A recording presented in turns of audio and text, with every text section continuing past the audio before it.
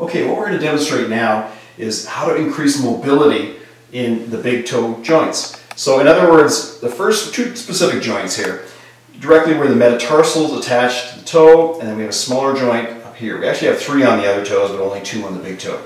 So if we're trying to increase mobility, we basically found that Leanne here has pretty good mobility. I can actually move her toe around pretty good through all ranges of motion. You don't feel any restriction in your toe much there. But for a lot of people, they may get stuck, and they'll feel like, oh, I can only move it this far, and I can only bring it down, barely, and rotation is just totally rigid.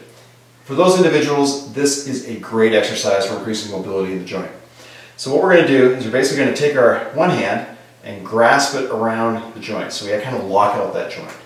And then we're going to take it and bring it back, and we're going to do this maybe about 5 times, moving through each range of motion.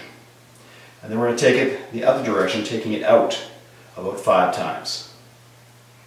So we've gone forward, we've gone back, we're doing flexion extension. We're going to take it out to the side here, referred to as abduction, away from the center line. Can you feel that in the joint a little bit? Or? Mm-hmm. Yeah. And then we're going to take it in, but make sure you really lock out the joint and then take it in. Good. And then we're going to apply some rotation to it. So we actually just take it to in range, keep going one direction, about 5 times.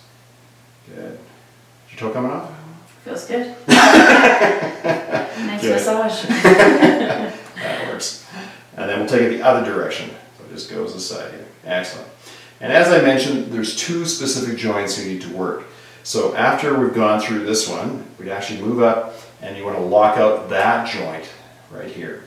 And then we go through the same directions, taking it forward, back, out to the side, inwards with rotation. Why don't you just work on that outside one there?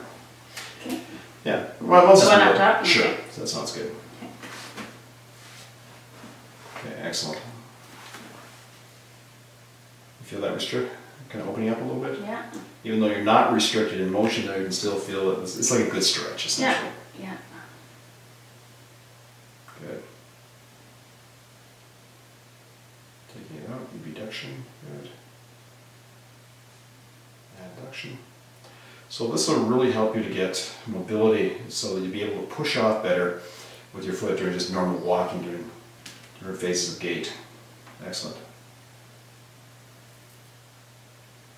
When your toe is really rigid and restricted, you're going to create abnormal motion compensations throughout your entire foot, your ankle, and it's going to cascade up the whole leg. So what starts out here is just a restriction in the big toe can actually affect ankle motion. It can create knee problems, even hip problems. We usually don't think of that when we think of the big toe, but a very, very important joint.